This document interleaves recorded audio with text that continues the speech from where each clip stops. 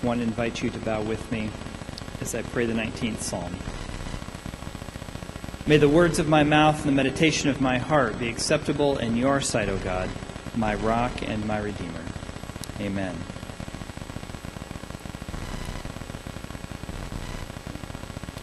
So with some encouragement, I've taken on Halloween today.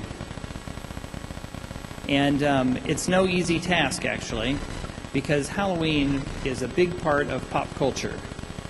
Faith in Pop Culture series continues, and as we're looking at the Halloween holiday, it's not your ordinary candy fest, but it certainly is that. And so we shamelessly buy into that and have fun with it. There are some churches that are offended by Halloween and work not to recognize it and work for alternative activities for kids other than Halloween. So I want to talk a little bit about where that comes from.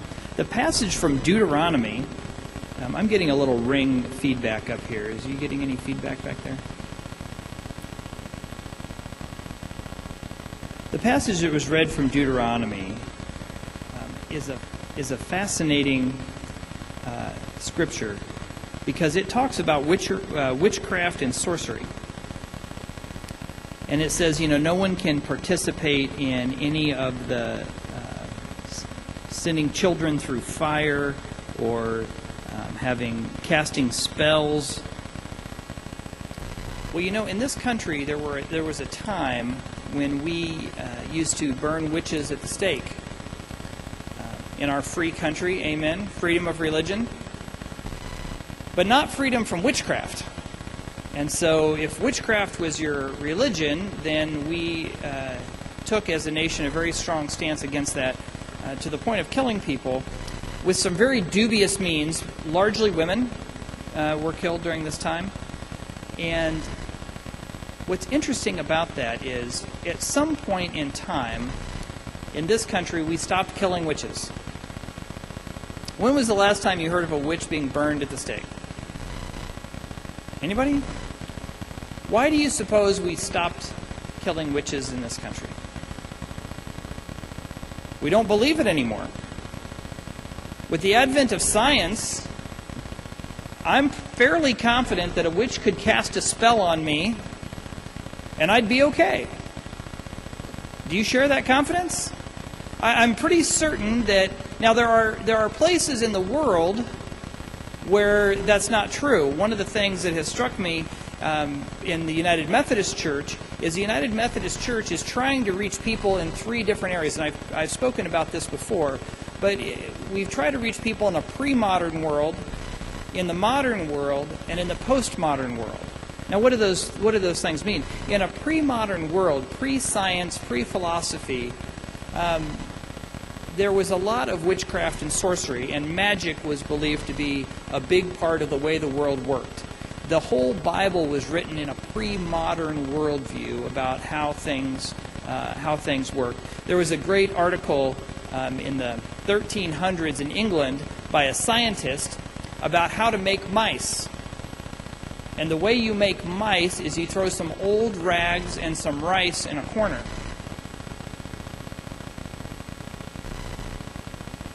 And mice appear. Magically. Now, I try to emphasize to my children the reason we don't litter the house.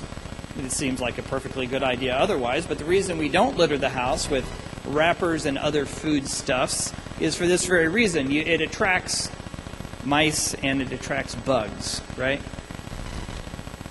But in a pre-scientific worldview, how those things happen is very different.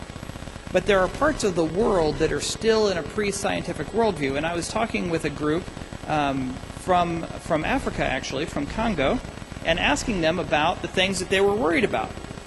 And one of the things that pastors worry about is sorcery and magic and witchcraft in their communities. It's still going on. Well, I can say that may be going on in Kansas City, Kansas. I'd be surprised, but I probably wouldn't be too worried about it. I would just think, bless their hearts, they need some help, right? They need some help. So we've really, in this country, we don't believe in sorcery and witchcraft, but one of the reasons that people didn't like Halloween is it had its origins in this kind of world. And if you still believe that that world is real, then Halloween becomes very problematic. Now, there are people who use anything as an excuse to do things that are wrong. And there are certainly people who use Halloween as an excuse to do wrong things. But I don't think Halloween is to be blamed for that. I think people have problems, and people exercise those in a lot of unhealthy ways, and may or may not use Halloween as a reason to do that. One of the reasons that there is a whole group of religious people in this country who wanted the Harry Potter books banned or burned, or didn't want people reading them or going to the movies because they celebrate magic and witchcraft. They do, though I don't think even my small children think that it's true. Right? I don't think even though each of my children has a wand, they also have a lightsaber. And I've seen wand and lightsaber duels break out in my basement. But I don't get the impression, except there was one child who was really young, who thought when he did this to a door and his brother secretly hit the automatic open button. I saw that play out once, and there was a little bit of time where that felt real. But I don't worry about those things because it's a worldview that we don't share. Not even most of our children share it. So it seems safe. Now what's interesting, too, is we jump to the New Testament. And the New Testament scripture from Luke, it's a very short scripture. But it illustrates the worldview even during Jesus' day. And it said in chapter 8, and I recognize ordinarily we would stand, it's a very short scripture. Soon afterwards, Jesus went through the cities and villages, proclaiming and bringing the good news of the kingdom of God. The 12 disciples were with him, as well as some women who had been cured of evil spirits and infirmities. Mary, called Magdalene, from whom 7 demons had gone out, and Joanna, the wife of Herod's steward Chuza, and Susanna, and many others who provided for them out of their resources. So in Jesus' day, and Jesus casts out a lot of demons. So it begs the question. I would say by and large, and you're welcome to believe what you want to believe. By and large, we don't believe in witches or sorcery or witchcraft, that it's actually real. Do we believe in demonic possession? I don't. You're welcome to. But the idea that an evil spirit would inhabit someone and cause them to do strange things, we typically have a scientific diagnosis of mental illness. There are people who hear voices. There are people who have difficulties. But if you look at issues like schizophrenia or bipolar or some of the other mental illnesses that have public manifestations sometimes, people would describe those in the olden days, if you will, as being a demon, as someone having a demon. Today, we would probably not say it was a demon, but if we do use the term demon, and I think there are demons, I typically use them, or people use them now, metaphorically. Because alcoholism can be a demon, yes? Depression can be a demon, yes? There are things that can be demons, but we don't typically think that it's an outside evil spirit inhabiting someone's body. Though I will tell you a story at a Methodist church where there was a gentleman who came by, and most folks who come by either want money or food. He wanted his demons cast out. And so a friend of mine was the pastor there, and he talked with this man several times and realized the only thing that was going to work was to pray for this man's demons to come out. And he did. I don't know if the bishop's aware of this. I don't know if we are authorized as United Methodist pastors to cast out demons. Now, the Catholic Church, the priests are authorized to cast out demons. I'm not sure that Methodist pastors are. I intended to look that up, but I'm pretty sure we're not. But anyway, he cast out the demon, and he was so successful that the man would come back every week to have his demon cast out again. Now, I would say that someone in deep need of pastoral care, and my experience is there's no sense in arguing with anyone about what to believe or not to believe, right? If a prayer by the pastor is changing someone's life, we should continue to do it, should we not?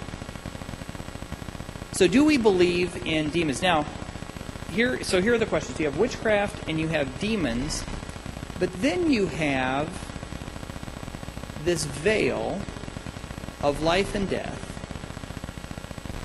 that things begin to get a little gray. Actually, I think Harry Potter, speaking of Harry Potter, has one of the best representations of the veil of death in the Hall of Mysteries. When he goes down and there's all the mysteries are lined up, the brain is one of them, and life and death is presented as a black veil. And you can hear voices on the other side. And the idea being when you die, you simply go to the other side of the veil. It's another part of life. Life and death are two parts of the same coin. And so, do we believe then in ghosts? Do we believe in spirits? Do we believe in angels? Now, I would say there's a widespread belief in this country that people believe in angels. I tend to believe in angels. But what is an angel vis-a-vis a demon, vis-a-vis a ghost? So, here's the big mess, right? And this is what I love about Halloween. It takes all these things and all the spectrum and shoves them into a day, and then we typically don't think about it again. So I think it's handy for that.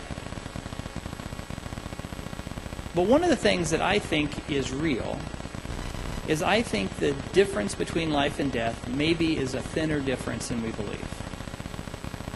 And I have heard, as a pastor, more stories from people of faith about words and messages and conversations that they've had with loved ones who have died, to a point where I don't have any reason to doubt that. I also don't have any ability to understand that in terms of scientifically understanding it or to define it. I know that's well documented in the Scriptures of angels speaking. In the Scriptures, the demons talk. The demons are especially talkative to Jesus because they all know who Jesus is and not one of them likes him. But there are enough conversations that I've heard that people have shared with me that I don't have any reason to doubt that. And I'll bet most of you have either had an experience yourself or have heard someone tell you an experience yourself of an experience of someone who has died and a message that they've had back. I've heard that so many times by so many people in so many different contexts that I don't, and people will often ask me, well, what do we believe about that? And I'll say, and this is what I believe at the end of the day, this is one of the mysteries of life and death that I don't fully understand. And I frankly don't think anyone fully understands. But I also don't think it's anything to necessarily be afraid of. I don't believe that there are evil spirits out there inhabiting people. I don't believe that. I don't believe that there are people being eternally punished to hang around earth and to haunt places. I tend to be skeptical of hauntings. Now, I have heard of people seeing and experiencing the presence of a ghost, and I want to tell you a story about this. One of my own experiences. So, when my grandpa died, he was 90 years old. He was 90 years old. And he passed away at Christmas time. And there was going to be, he was cremated, and his cremains were at the funeral. And there was going to be a later service where he was going to be interred sometime in the spring. And there was a complicated story. I don't remember why we were waiting until spring, but there was a wait that was going to happen until he was interred, which frankly is not very uncommon. And so we had the urn, and the question was, where are we going to keep the urn? Well, my mom said, well, I would prefer not to have the urn at my house. And we said, that's fine. We'll keep it at our house, right? So we kept the urn at our house. Daniel at that time was 5 years old. Daniel did not know. We didn't want to freak anybody out, right? So we didn't tell Daniel about this. Daniel would report almost at least every week, if not several times a week, a conversation he'd had with Grandpa. Now, he's 5 years old. In fact, it got to a point where he asked for a picture of Grandpa. And you wonder, how much is a 5-year-old processing? This is the first time he'd experienced and he had an experience of death. But we gave him a picture of Grandpa, and he said yes. And he kept it by his bedside. It's a picture of Grandma and Grandpa. He kept it by his bedside. And he would report these conversations with Grandpa on a regular basis. And spring came, and we had the service of interment at the cemetery. And Daniel hasn't reported a conversation with Grandpa since. Now, I don't know. Do you know? Are we going to tell a 5-year-old that 5-year-olds aren't smarter than the rest of us? Maybe he was the only one listening. That would surprise me because my experience with 5-year-olds and listening are not very good. But I can't tell you how many conversations like that I have heard from members of this church, from members of other churches, from other families, from other people. And what I think it does is it challenges us to think that life and death are really two sides of the same coin. Not something to be feared, something to be embraced. We struggle with it. I would that everyone would die when they're 101 years old and they're physically capable and they just don't wake up one morning. That's how we all should go. Amen? We shouldn't die sooner than that. We shouldn't die from difficult circumstances. And we really struggle with death typically when it's too soon or someone's too close. But this invitation to see life and death as two sides of the same coin is really, I think, at the heart of the Christian message of resurrection. The heart of the Christian message of resurrection. Because resurrection seems so miraculous, and I've heard people say, I'm really into Jesus, but the whole resurrection thing bothers me. And that tends to come from the intellectual left, that people really have a hard time with the whole resurrection piece. My suggestion is, I'm not sure it's all that far-fetched when you think about people's experiences of life and death and people's experience of life after death. That resurrection then seems to be a clear statement about what happens to us after we're gone. The key that I would say, too, is that whatever we say about life and death, because we cannot capture it, is at the end of the day a metaphor, yes? Because whatever life and death is, we can only begin to capture it with our words, and our words will always fall short. So one of the things that I enjoy, I do not like scary movies. Are there scary movie fans here? Anybody like horror movies? Any horror movie fans? They just scare me to death. I just can't do it. I'm just a big Nelly when it comes to movies, so I prefer them not scary. Isn't that sad? So I don't like scary movies, but I do like movies that talk about life and death in either a comical way or in a way that makes me think more about what it might mean. So I have some examples here today of some examples of ghosts, 3 different concepts of ghosts, 2 of which will not lend you to be inclined to believe that they're true, but one that might. So I'm going to come down and I'm going to play this video for you.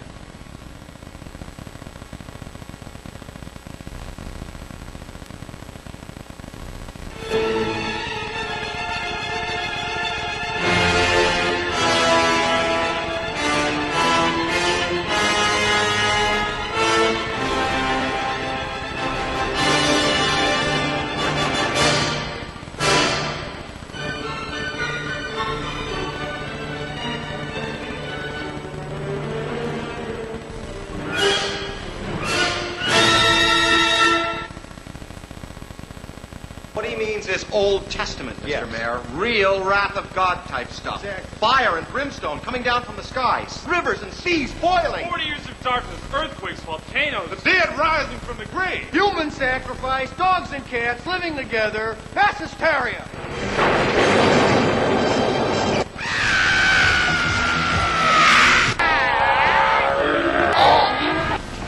Batman, what happened? Are you okay? He slimed me. I want to tell you my secret now.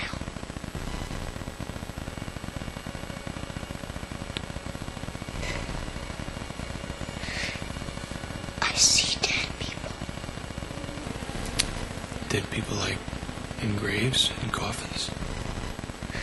Walking around like regular people. They don't see each other. They only see what they want to see. They don't know they're dead. How often do you see them?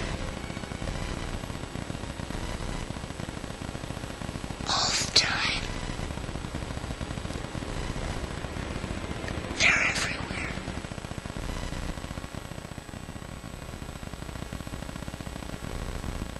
So when I see the Disney version of what ghosts and demons look like, that doesn't bother me. Does that bother anybody? When I see Ghostbusters, which actually I learned the hard way is totally inappropriate for small children, but very funny. That doesn't bother me, right? Because it's absurd. The Sixth Sense, how many of you have seen The Sixth Sense? If you want a movie with as interesting a final twist as any I've ever seen, I would encourage you to see The Sixth Sense. And it really is a fascinating look at how many people understand dead people are still present somehow with us. And it's a very secular view, but it's actually a fascinating movie that I would commend to you to take a look at. Here's the dilemma on preaching about something about angels and demons and ghosts. Is the range of belief is so wide in our community, even among Christians, that it's very difficult to nail down. And I'm not inclined to say, this is what you should believe. Because my experience is I have had very poor luck talking people in and out of believing the way I do. Though I've tried. What I want to invite you to is into the conversation about thinking about what do you believe, and thinking about what do you do when you hear what other people believe that you may not share. So here's what I do. People share with me things regularly that I may not believe. Does this happen to you? And so I say sometimes, okay, because maybe they have a level of understanding that I just don't have, right? Maybe they have had an experience that I haven't had. Yes? Maybe they are aware of things that I'm not aware of. I have a friend who's a scientist, and when he talks to me about what he does at work, he could be talking about witches and goblins because I don't understand it. So I want to invite us to be graceful and gracious as we hear people talk about these things, because my experience is when people talk about these things, they're very close to the heart. Yes?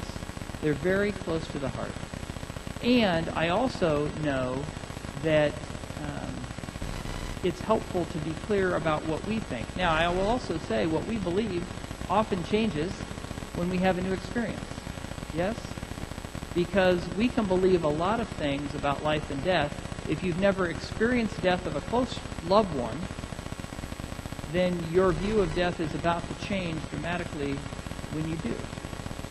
I had been to 3 funerals in my whole life when I became a pastor. And they were all 3 great-grandparents of mine who died in their 90s, and funerals were about fried chicken and cousins in the basement of the church. And I can tell you, I had a very positive view of funerals. I hadn't even started at my first church. I hadn't had my first Sunday. It was the Monday before my first Sunday. And a man who was an alcoholic was drunk and fell down his own steps and died. And I did a funeral for a man who had demons he could not outrun. And for a family who was in terrible throes of grief, who had lost a loved one too young, too soon, too close, for reasons that could have been prevented. And my view of funerals changed when you do a funeral for faith that has tragedy associated with it, and it's not just a homecoming celebration for Grandma. Our view of life and death is in part shaped by our own experiences and shaped by our shared experiences. And so what I want to invite you to is, one, as you see Halloween unfold, I think it's just fun for kids.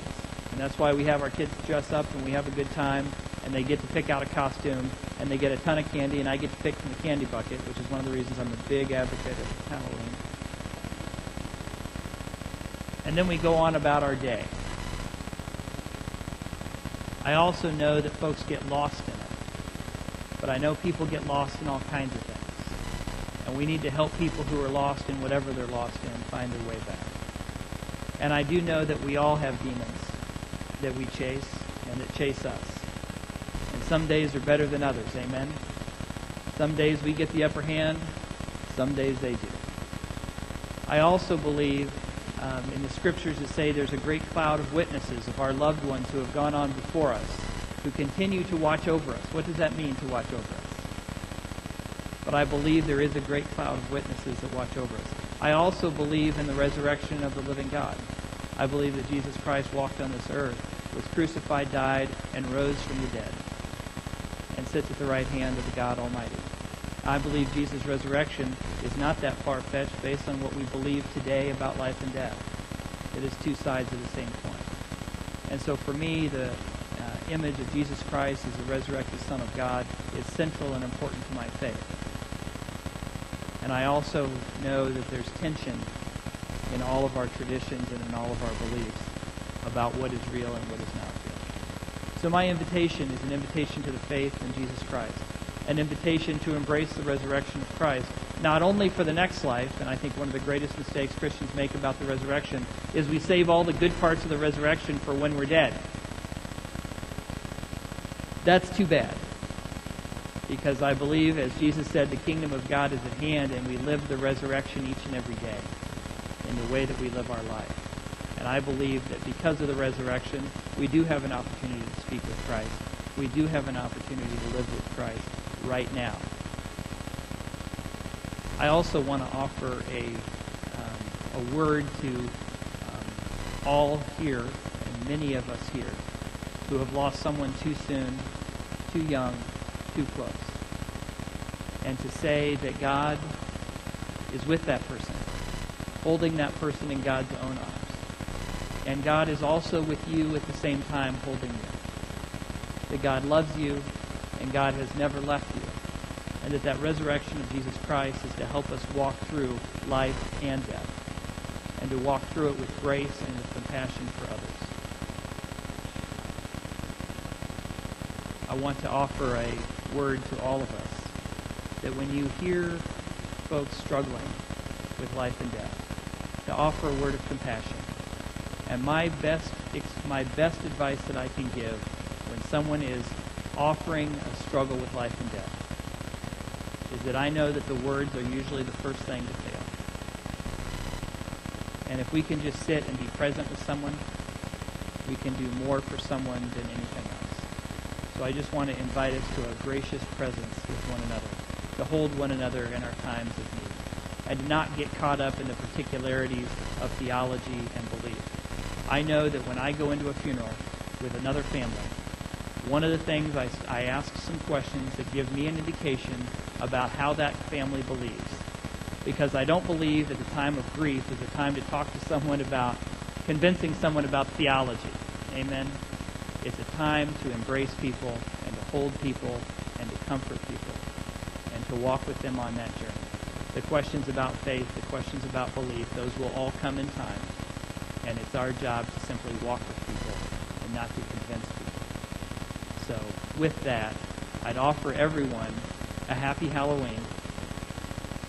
And we will anticipate All Saints' Day, which is next Sunday. All Hallows Eve is the day before All Saints' Day. All Saints' Day is the day we celebrate the resurrected saints. All Hallows Eve is the day that people remember the dead.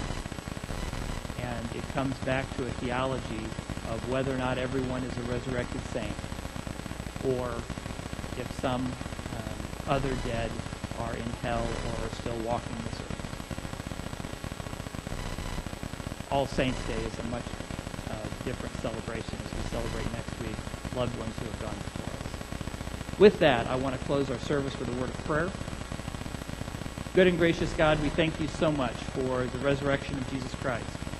We want to thank you for the Scriptures that challenge us with a worldview that we no longer share. Scriptures about sorcery and Scriptures about demons that don't always make sense to us and sometimes even provide distance between us and the Scriptures. But Lord, we ask that you will pour out your grace upon us. Touch our hearts, that this mystery of life and death will be one that we can continue to walk through with confidence and with joy and with hope. For Lord, this life is difficult, and sometimes death is difficult. But Lord, we know that you are with us always.